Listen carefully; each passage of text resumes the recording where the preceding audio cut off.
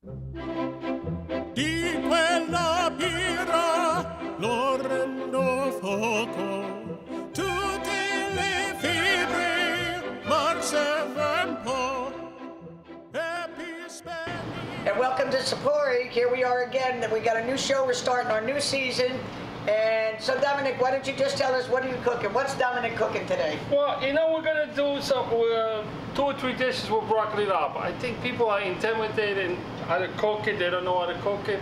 And they don't know how good this broccoli rabe is really good for you and how easy it is to cook it. So we're just going to give you a few of my steps, simple steps that you can do it at home. And the many variety dishes that you can cook with them. And you'll find how delicious and easy it is to do. The first thing you do is I got... Dom, I'm going to let you go on. Okay, I got 2 bunches of broccoli rabe, nice and fresh. I got about 4 quarts, about a gallon of water. But what I'm going to do with that water is, one of the trick is I put in like a teaspoon of baking soda. Don't overdo it, because with the baking soda will help you preserve the color and help it cook it. So I'm going to put some baking soda in there. Don't overdo it in the baking soda, otherwise your broccoli or any veggies that you cook, you put a little baking soda, it preserves the color. This is about half a cup of salt. Want to season the salt. Now with the broccoli rabe, don't want to put all of it though, so we cut off about an inch and a quarter. Some of these things are a little tough. What I like to do also is just cut it to the middle or the end a little bit. This will help it cook a little bit to keep it tender. So I'm going to do this. Sometimes you got to cook them, you know, cut them longer than others, but and just by doing this, it helps the broccoli take that the bottom tend to be a little tough. So now I'm going to put them in cold water to rinse. So I'm going to rinse them in cold water, and I like to keep in a bunch. It's easy to wash it and just throw them in there, and they should cook about 5-6 minutes. You don't want to overcook and you don't want them undercooked. So, and this, it's easy to wash them in a bunch. There we go. There we go. We got them in there. Now we're going to push it down, and like I said, we're going to keep an eye on there and let them cook. And then we strain them, and we get all of them cooked to the last. Here we go. And you see how nice with the baking soda the color remains, true. So whether anytime you blanch anything, you put a little bit of baking soda, you'll be surprised how it keeps the color. But like I said, you just gotta watch. You can overdo it, because then it makes it too much mush. So that's gonna cook. So while that's cooking, let me clean this off. Clean this off, and what I like to do is another thing with thank you, Lillian. We do with broccoli rabe is this is the tiny sausage and broccoli rabe raviolis. What we're gonna do with this, we're gonna fry them. So over here I got a cup of flour. I got a cup of cornstarch. Mix it together, and if you do this mixture and you have extra, you can use it for your cutlets, for anything else. I like to mixture of a half and half of cornstarch and flour, because it makes it seals it. It makes the product more, whether it's chicken, veggies, or whatever, more crispy. So we got the flour mixture. Gonna put that on the side.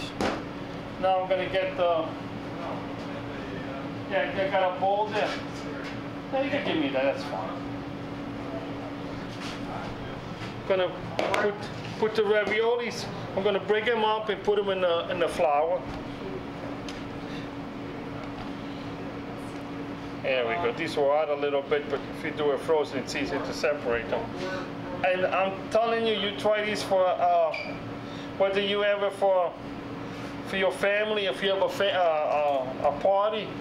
It's delicious. We're gonna make a marinara pesto dip to go with it. Your friend or your family will enjoy this. So these, they separate them. So we're gonna separate these. We're gonna push the broccoli rabe. We check the broccoli rabe. They boil in nice. Like I said, it holds the color really nice. And I do urge you to cook a pot, you know, to broccoli rabe, like the old say, oh, they're bitter, this and that. Not necessarily. It's really that they're not bitter at all. I guess you get used to them. So I got 3 eggs that I'm gonna break.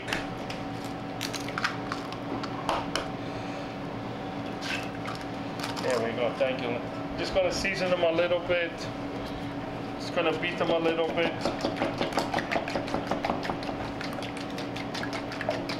There we go. Now what we're gonna do is, first we're gonna put them in the flour.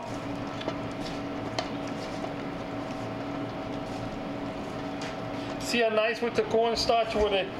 Oh, thank you, Lily. See, they coat it nice. I'm gonna put them in there. This is fresh, plain breadcrumbs. It's homemade. We don't. And like I said, whatever you got left over, you put them in like when it's flour or bread. You keep it put it in a bag, and you keep it in the refrigerator, and you can use it over and over again.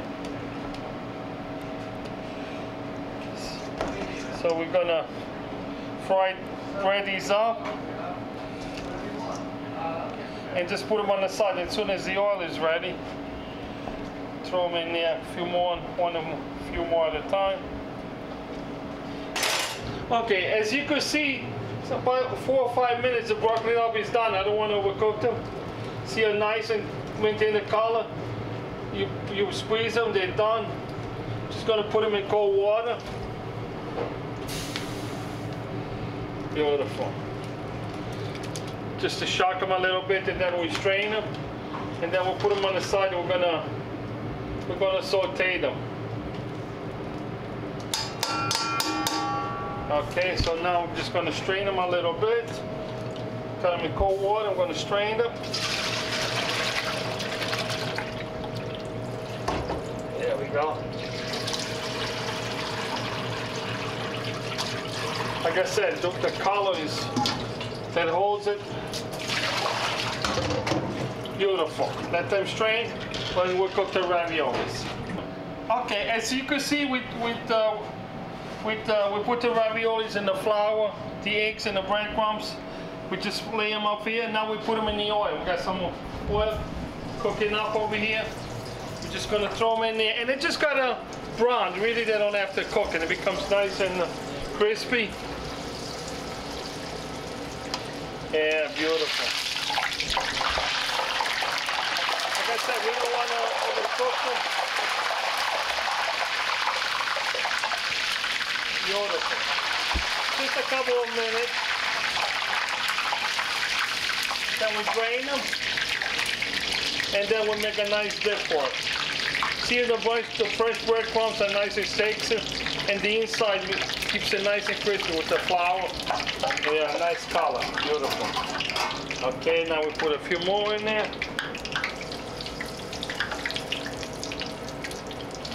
I urge you to try these. They're delicious.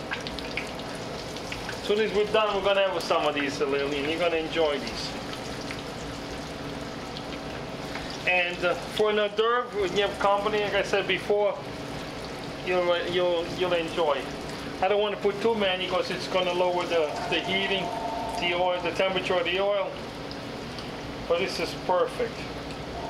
And this oil, you know, if you're at home, you could just let it cool off and save it for next time, or so you could reuse it. You don't have to. If you want to use a little oil, less oil, you could do that too, which is fine.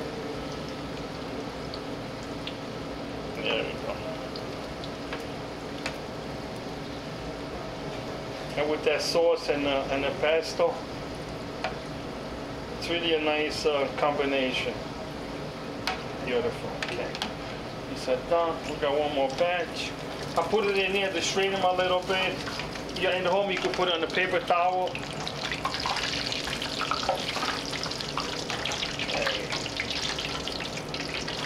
think we've got one more batch to make and we're good. Okay, as you can see, the raviolis are nice and fried up. We're just going to place them on the platter. I got some marinara sauce here in the middle. like I say, if you want to have your house, you put them in a dish, spread them around nice. Now with the marinara, I warmed it up. Now I'm gonna put a couple of tablespoons of pesto and then marinara. If you want to, you could sprinkle a little grated cheese on these. That's fine too. Okay, so I'm gonna put 2 tablespoons of pesto. We're just gonna stir it. And we're gonna dip it. Come on, Leonie, let's dip one. Well, I'm ready. I'm down for that. No double dipping, okay? No double dipping. That looks great, Dominic. Ah, They're nice and hot. beautiful. Wow. That pesto really kicks the You know, marinara up. it's simple, but it's all, you know, impress your friend and your family, and they're really good for you. It's broccoli up, sausage, we either got hot or That is sweet. outstanding. I like the way the cornstarch, and yeah. The flour makes it nice Yeah, and crispy, and the yes, it breadcrumbs. So we're gonna have another one, and then we're gonna cook the broccoli up with the pasta.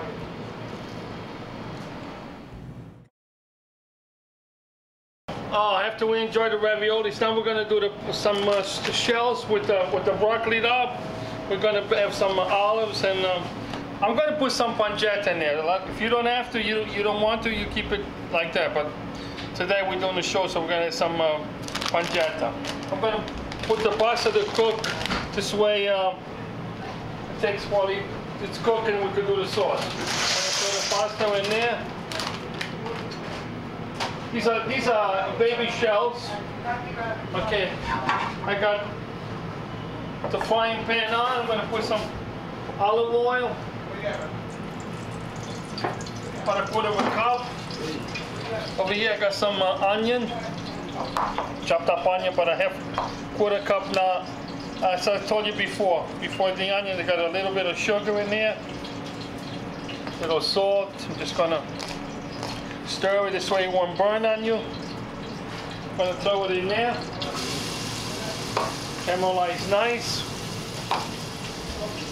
I got the pancetta. I got this about 3 thick slices. Like I said, you don't have to put it in if you don't want to.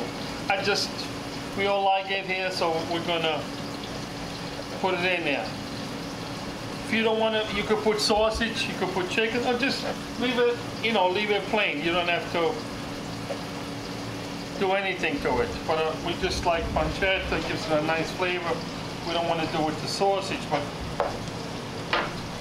we'll go with the pancetta.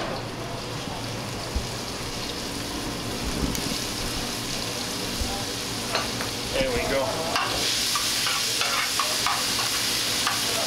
The other thing that I like to put in is a couple of 4 or 5 anchovies. If you don't like, you'll never taste them. They'll just disappear on you.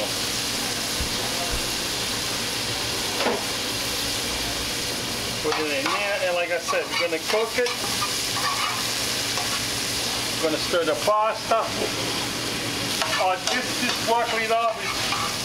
And the other thing is, if you had to saute the broccoli up, or just put olive oil and garlic, which we might do later, and make a sandwich with it, you keep it in the refrigerator. That's the beauty of broccoli up. After you drain it, you just put some olive oil, some garlic, you saute a few minutes, and you can use it as a side dish. You can make a sandwich. You put in the sandwich, you put some fresh mozzarella, and you bake it. If we have time today, we might do that. I'll show you. But if not, it's really easy. As you can see, this is cooking. I'm going to lower the heat a little bit. I like to put some these are Kalamata olives pitted. It gives it a little tardiness to it.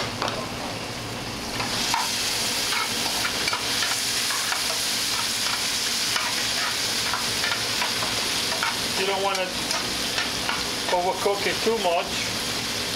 And okay, then we're going to get the broccoli out.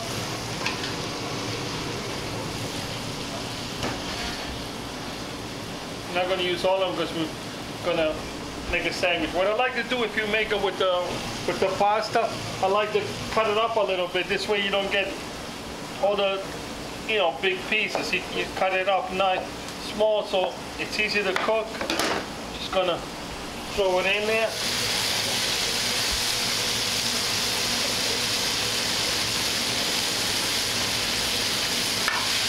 Beautiful. Now we don't have to season it because we got the garlic in there, the pancetta, we got the anchovy. So if you want to put some pepperoncini to make it a little spicy, okay, but the salt we'll adjust it at the end if it needs to be. I won't even put any. I got some roasted pepper. These are nice homemade roasted pepper. If you want to use fresh tomatoes or sun-dried tomato, you could do that. But for this kind of recipe, I like the roasted pepper. It gives it a little sweetness to it. You know, because you got the olives in there, gives it a nice contrast. Got a nice color too.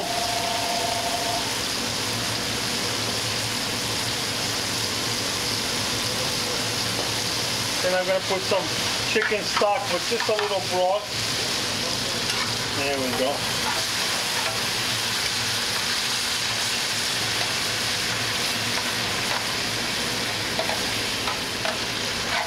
This doesn't have to cook too long. Just saute a few minutes. You can see it's starting to thicken up a little bit from the broccoli rabe, and it's a really nice combination. And once the pasta is cooked, I'm going to just throw it in there. Lower the heat a little bit, and it should be done in.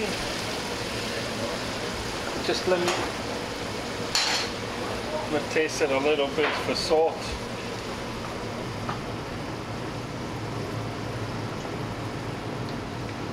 It's good because the anchovy and the pancetta, I said before, it's just right. And later we're going to put some Sicilian sheep's cheese with a little pepperoncini. We shred it on there, so that's going to give it a little bit of a kick. Okay, as you can see, the pasta, oh beautiful, the pasta is done al dente. The broccoli rabe cooking with the pancetta, the onions, the garlic, and those roasted peppers. It really gives a nice sweetness to it. Let's put the pasta in there. Let me shut this gas off. The pasta is ready. Beautiful. There we go.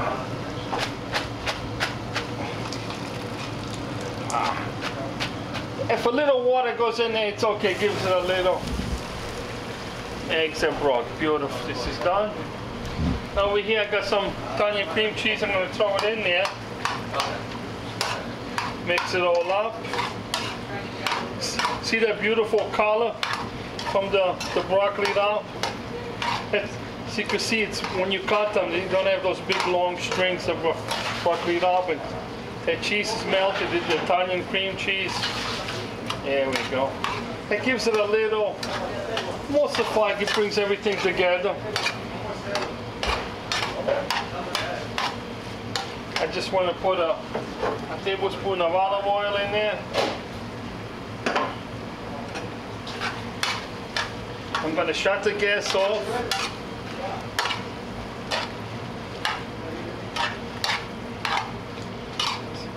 Oh, got another little piece of cheese. Okay, now I got, as I was saying before, this is a table cheese. It's made out of sheep's milk with pepperoncini from Sicily.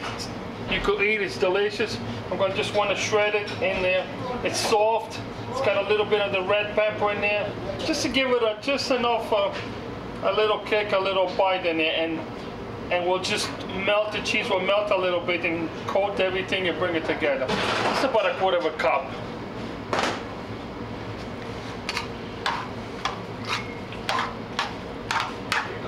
I'm going to stir it all together.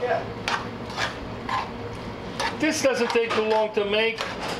Come home. For the family, for friends, I said.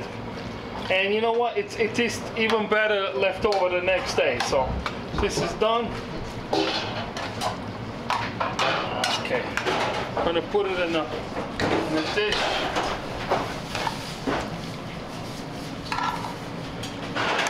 Oh, if you can only smell it. Those olives really give us a nice. Okay. Go to the last drop. Here we go.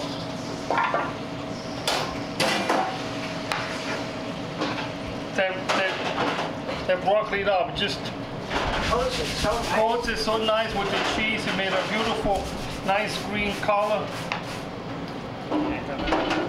Now we just put a little more cheese on the top before we serve it.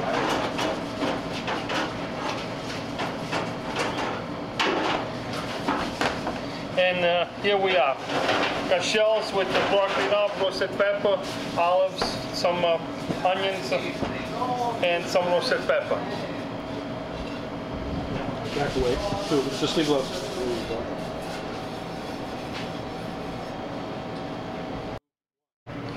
Okay, last but not least, we got some olive oil, we got 3 cloves of garlic. The rest of these broccoli up, we're just gonna saute it a couple of minutes. We're gonna make a nice sandwich with fresh mozzarella and sun-dried peppers. And this, if you do a lot of it, you just keep it in the refrigerator. And you can use it the next day and stay a week with no problem. You can eat it as a side dish, you can make sandwich. Okay, saute a little bit, put it over here. Now we're gonna make the sandwich. This is an Italian roll. We're gonna put some fresh mozzarella. Gonna put the broccoli up. Oh, that garlic. You smell it? Man, that looks delicious. With the olive oil, the broccoli up. Put some over here. Let some of the bread absorb the oil. And this is a great lunch anytime. It's really. Here we go. Now we're gonna put. Over here we got, this is sun-dried peppers. If you want to use, if you don't have that, you can come here together. You can put sun-dried tomatoes. You want to put fresh tomato, you can put fresh tomato, put it on there. Put some more fresh mozzarella. If you don't have mozzarella, you can use provolone, Swiss cheese. You put it on top of it. And then what you do is you wrap this up in aluminum foil and you just bake it about a few minutes. Just put some extra olive oil virgin on the bread, cut it in half and bake it, and it's really delicious. Let's cut it in half, see what the middle looks like.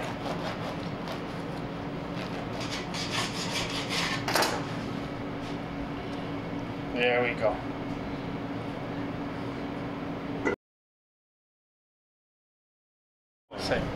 Hey Dominic, so that's what Dominic was cooking today. Broccoli rabe over here at Sepori's. That looks delicious. It's I love broccoli up. Give it a try. Don't be intimidated by it. You'll really get a kick out of it and you enjoy it.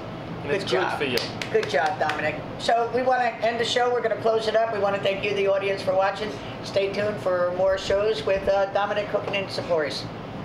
Thank you. Di quella pira lo rendo fuoco, tutte le fibre marceva un po', e pispenila.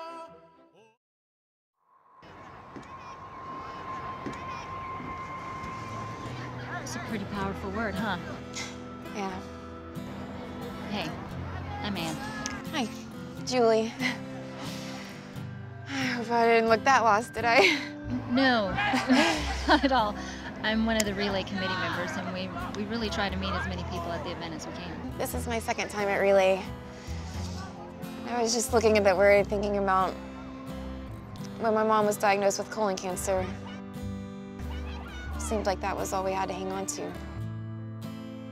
When my dad was diagnosed with prostate cancer, we held on to hope every day. And I didn't realize how much I was going to need Relay to help me get through the experience of losing my father. I was so glad somebody asked me to come 10 years ago. And I'm really glad you're here too. Thanks. So, whose team are you on? Margaret's Marchers, in honor of my mom. Awesome. We have a really great group of friends with us. It's just, It's so amazing to me how many people are here, how much this means to everyone. How did you guys get this many people to come out? We just ask people. What did you actually say to them to get them to come and form the teams and raise funds and everything? I mean, it's incredible. We just told as many people as we could the relay story. The one about how they're fighting cancer and providing hope? There is so much more to the story than that. Oh yeah, how so? The relay started back in 1985 with just one guy. One guy. Yeah, Dr. Gordy Klatt. He wanted to show what someone fighting cancer endures, so he proved it by running around a track for 24 hours. And he raised $27,000 that first year. I can't imagine doing something like that. That's quite impressive. Neither could Gordy. Believe it or not, next year one of his patients, Pat Flynn, joined Gordy, and they structured a team-based relay event. And they combined the strength of families and friends to raise awareness and funds for the fight against cancer. Wow, it's pretty impressive how just a couple of people can create something so amazing. Well, relay keeps becoming even more impressive. Over the last 27 years, ACS and their volunteers and staff have made this the largest not-for-profit activity in the world. So how many people participate in Relay now? Over 4 million people will participate in Relay for Life in 2012. And 5,200 relays in the United States and approximately another 1,000 in 20 other countries. Relay is growing every year. It is really becoming a global movement. Well, if we're going to save more lives faster, every one of us has to work to involve as many people as we can and raise as much money as we can to support the American Cancer Society. And we need to support their research, their outreach programs, their education, their community services and support. We don't apologize for what we call our passionate aggression to end this disease. We ask others to join Relay, to make contributions to the American Cancer Society, and we need people like you. And you. We're fighting to save more lives faster. That's how you got all these people here? You just told them the story and asked them to come? Yeah, and we made sure they knew the relay story so they could ask someone to join them.